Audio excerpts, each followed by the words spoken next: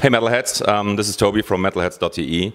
I'm sitting here next to Dino from Fear Factory, so thanks for having the time, you know, taking me here and you know, answering my stupid questions. Well, thank you for giving us the opportunity to talk to you and, you know, for everybody who's watching. Yeah.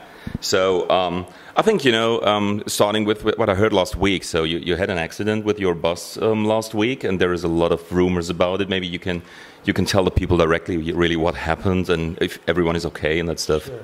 Well, we were on the road, of course, in Germany, and there was a little bit of ice and water on the road, and the bus slid off the road a little bit and hit the back of another truck. Oh, okay. Yeah, and basically when the bus had the impact, the whole bus stopped. I mean, we're going like probably 60 miles an hour. Boom. Whoa, okay. Stopped. So everybody who was sleeping went forward. Poof. That was very intense then. Yeah, so my feet hit the wall like that. Everybody. Okay. So of course everybody got up, got scared, you know. We heard all the dishes and the big coffee maker and hit the floor. Okay. Yeah, so when we got up, we had to put our shoes on because we would get cut. So we went downstairs, went to the front of the bus, and we saw the impact. And yeah, it was a pretty scary moment. I mean, anytime there's any kind of an accident like that, especially in a bus, you know, with you know, 16 people sleeping on a bus, it gets kind of scary, yeah. Okay, but everyone is fine? Everybody was fine, of course, you know, a little scared. But the bus company was really nice, and within an hour, we had another bus. So we were able to get to another bus. Everybody was able to go to sleep, and we made the next show. Okay, that's pretty... You know, it's an amazing story to hear it directly from you, but I think it's really scaring when you're in that moment, in that situation, you know? Yes, and you know, we heard about a couple other bands that had bus crashes, like Ghost Inside, for example. Yeah, a week or two before, so it does get kind of scary, yeah. And the old school bus crash from, you know, Metallica, you know, that took Cliff Burton's life, you know, so it does get kind of scary. Does that change your travel behavior when you listen to stuff or when you read stuff like The Ghost Inside, that you hear it, you know, that some of the band members really have to learn walking again and that stuff? Does it make you think about the way you travel as a band through the countries? Well, of course you think about it, but you know, it's going to happen anywhere. I mean, what happens if I'm driving down the street and I crash? It's the same thing. You can't be afraid of everything. You just have to live your life, and it's unfortunate that those kind of things happen, and we're just lucky that everybody was okay. So I think, you know, everyone knows about the attacks that happened in Paris, and a lot of bands canceled their shows. So I think it was 2 weeks ago when I went to see Five Finger Death Punch and Papa Roach, you know, and Devil You Know, both of those bands, you know, went home. They canceled the shows. Was that a topic for you too? Did you talk about that? And why did you decide, you know, we want to do the show here? Well, we wanted to continue to do the shows. I mean, that's exactly what the terrorists want you to do. You know, is, you know, pack up and go home. They want to incite terror to make everybody afraid and to disrupt normal life. So, you know, normal day-to-day life, things that you do. So we wanted to continue. We were just more concerned about if people were going to come to the shows, if the shows were actually going to happen. Was the city going to let the shows happen? But, you know, all of our shows, you know, continued, and you know, everything went without a hitch, without any problems. So we're just very happy that people wanted to come out and live a normal life and come and enjoy a concert and, you know, and have a good time. Yeah. Okay. Awesome. So, you know, coming back now to the tour, you know, it's 20th anniversary. You know, wow, this is a massive thing. You know, and I just put a note here. So I think I've seen you with Demanufacture. I think it was '95 or '96 here in Cologne. Wow.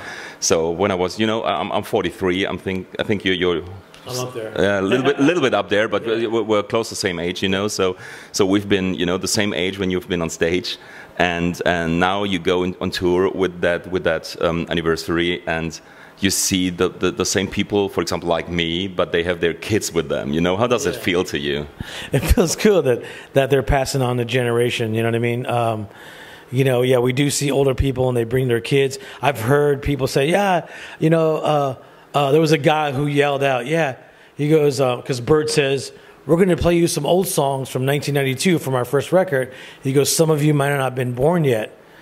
And one guy goes, yeah, my dad's seen you. Okay, that's so, cool. Yeah. so that's cool, yeah. But 20 years, actually 25 years, Fear Factory has been together. I think that his dad passed the torch, Solo New Machine to him to yes, listen to. Exactly. Yeah, and it's really cool to see the newer, younger generation coming to the shows and appreciating the old songs and celebrating, Demanufacture. Most people, most kids, that when they get into Fear Factory, they usually go back, and when they go back, they discover Demanufacture. Because, obviously, some kids find out about us later on, DG Mortal, Mechanize, and so on, and then they go backwards, and they fall in love with Demanufacture. So Demanufacture is that one particular record that, a lot of our fans seem to like. And, of course, a lot of guys like you reliving their high school, high school days, which is really cool. But the one question we do get asked a lot is if we're going to do the same for Obsolete. Okay. I don't know. We'll see. Yeah, we'll see. That's like, what, 2-3 years from now? Yeah. We'll see. Okay. So, what kind of expressions do you take? I think it's the last show in Germany today, or is it the end of the tour? I'm not sure. Today, no, it's not the end of the tour, but it's the last show of Germany. I remember back in 1996, when you saw us on the Demanufacture tour, we did 14 shows in Germany. Yeah, wow. It's a lot. That's a lot. That's a lot. What kind of expression do you take now back home, now being 20 years later with that album? Wow. I'm just glad that we get to do it. We did it in Australia. We also did it on the 70,000 Tons of Metal cruise.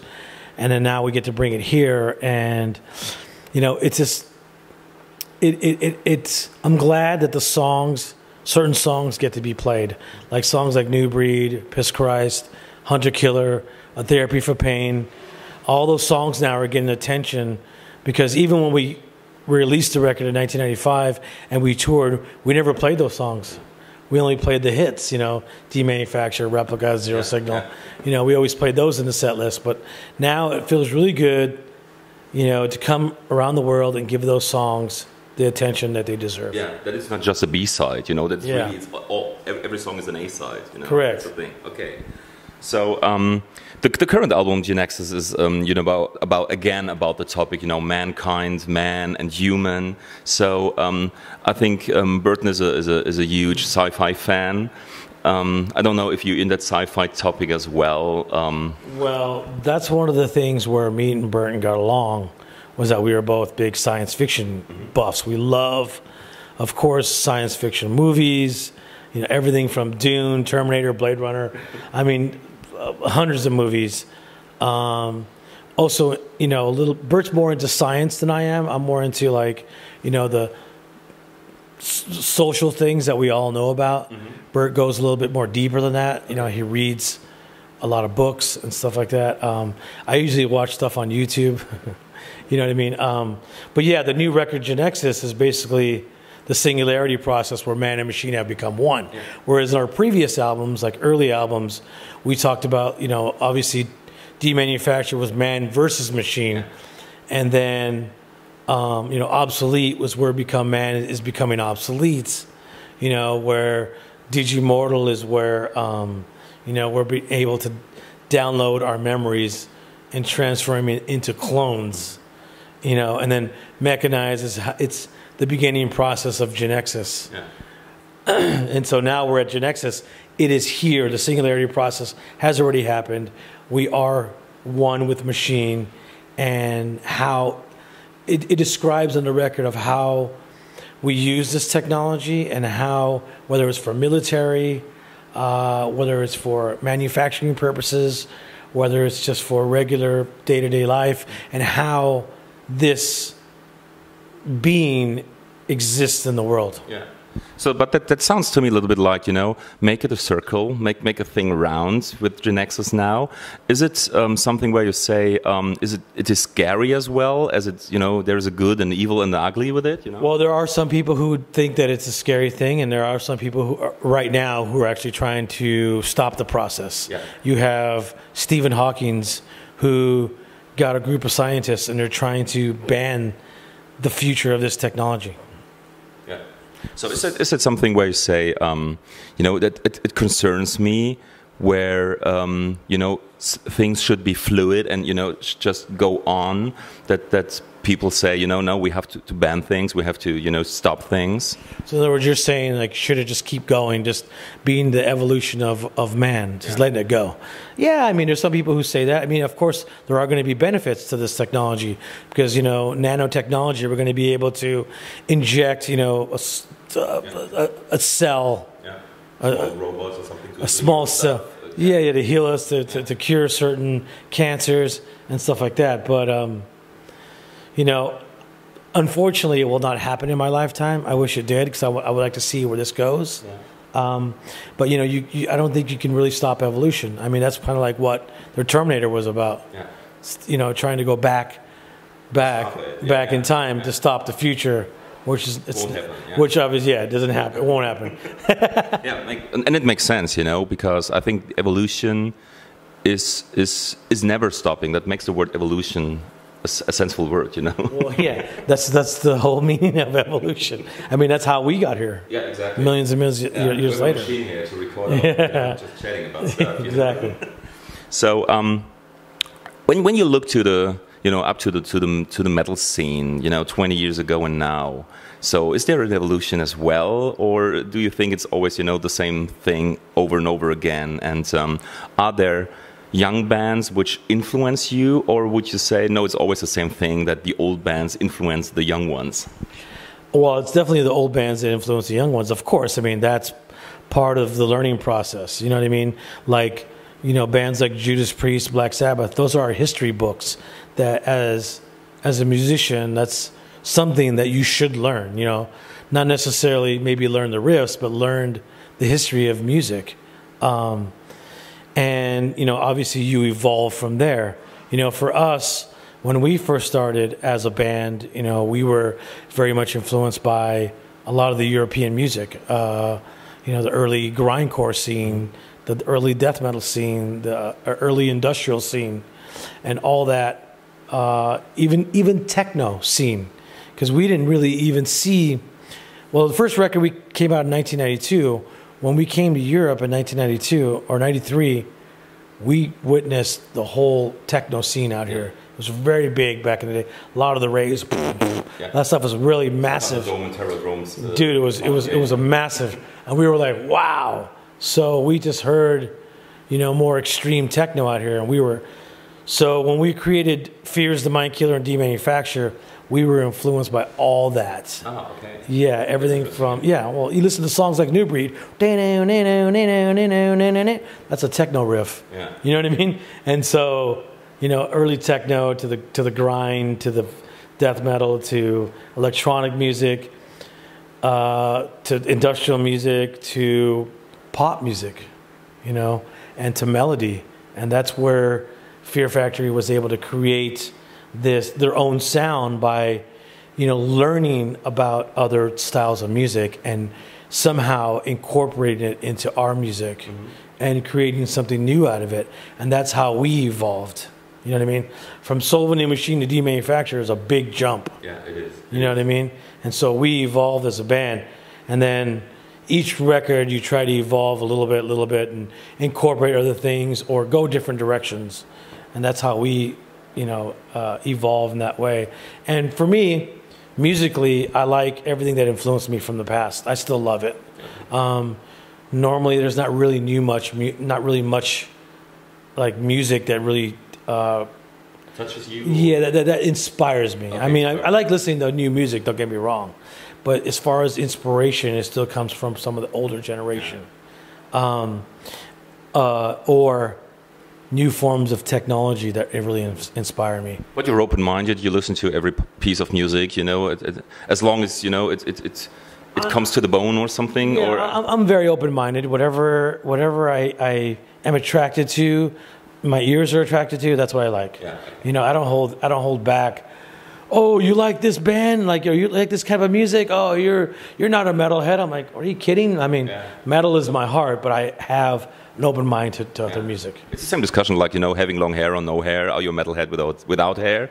You know, I think people. Kerry King. Yeah. Well, look at old Sodom pictures. Yeah, exaczly. They had short hair. Yeah. You know, like, I mean, and they were young. They just started to let them grow. So yeah, and then you know, look at when Metallica cut their hair, and but they cut their hair and changed the whole style. Yeah. You know, so it was a different thing. But yeah, I don't think it matters what you look like. Yeah. It's really what's in your heart and really what you want to go with, and be yourself. Just do what you want to do. I'm with you. So when you look, you know, beside Fear Factory, so there's you know, we are happy to have you back, you know. So, but there is a lot of stuff which happened, you know, as side projects. For example, you know, I love Divine Heresy. So that was some very aggressive style, which I really, you know. But still very melodic. Very melodic, but very, you know, sometimes pieces miss the aggressiveness when they get too melodic. You know, with Divine Heresy, you had, you know, that mixture was awesome to me. So, and I listen a lot to that stuff. Is there something in the side project where I say, you know, they still live, or, you know, sometimes it might, you know, in the next future it might happen that there will be something from the side project as well? Oh, yeah, of course. Yeah, for sure. So we're going to be making more records, of course. Okay. You know, when I came back into Fear Factory, I wanted to concentrate on Fear Factory. Sure. And I wanted to kind of rebuild it, because when I was gone for a few years, it kind of went down. And I wanted to come back and kind of rebuild. And when I did the first record, Mechanize, it's kind of funny because when I came back, Mechanize was probably one of our heaviest records, next to Soul of a New Machine, our first record. And it probably had my influence of Divine Heresy in Fear Factory. Makes sense, yeah. Yeah. Absolutely. Because there's a lot more riffs, there's guitar solos, you know, there's more thrash elements. Yeah. And I was like, okay, maybe that's a little bit too close to Divine Heresy. So we started to, you know, change a little bit, you know, for what Fear Factory is. Yeah. And I think that on Genexus, we really hit the mark on Fear Factory. It is. So I need to, for me as a musician, I need to go back to Divine Heresy to make another record to do that other side of me. Yeah. Which is the more heavy, more intricate, you know, guitar solos, of course. But still, in some ways, it's very influenced by Fear Factory because we had the melodic and the heavy vocals. Absolutely. Right? Absolutely, yeah. It just was done more extreme. Yeah.